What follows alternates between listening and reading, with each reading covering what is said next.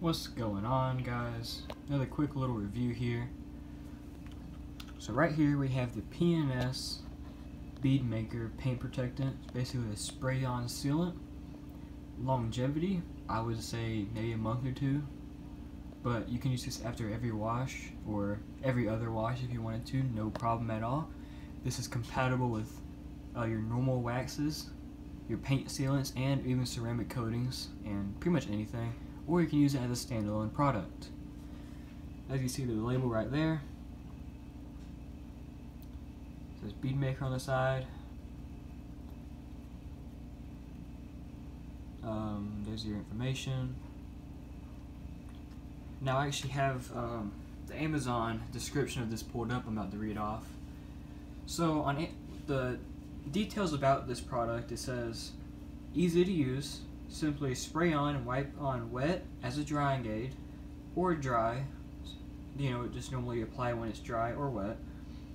It's safe for all surfaces, including paint, rubber, plastic, metal, glass, pretty much anything you use on your paint, of course, wheels, whatever you want to.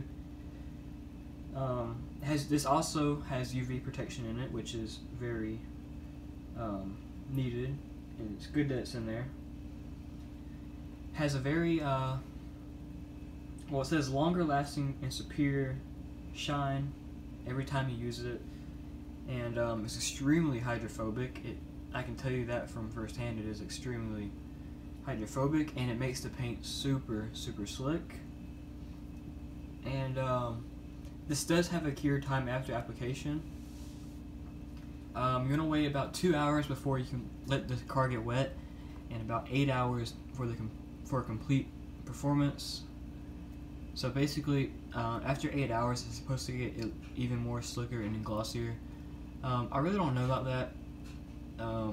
Maybe so. I mean, I've already used it, but I couldn't really tell the difference from when I just put it on and after 8 hours. But yeah, I have a video on my YouTube showing the water beading in the rain, like how it performs. And one more thing, if you're going to use this, make sure your car is clayed and polished if you wanted to. Mainly clayed and iron decontaminated, where the surface is clean and free of decontaminants and everything. It will bond better and just work better.